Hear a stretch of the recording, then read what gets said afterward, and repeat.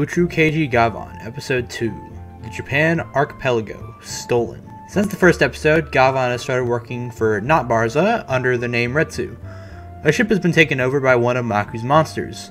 On a completely unrelated note, the group known as Alpha wants the Japanese government to send diamonds to space for some reason, and if they refuse, then they blow up a ship over top of Tokyo.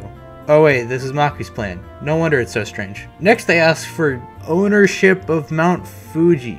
So obviously the government refuses, so now Gavan has to race to find Maku's base before they blow up Tokyo. After some awesome Kenji stunts, Gavan gets attacked by Maku. He transforms and Maku makes another black hole for Gavan and the monster.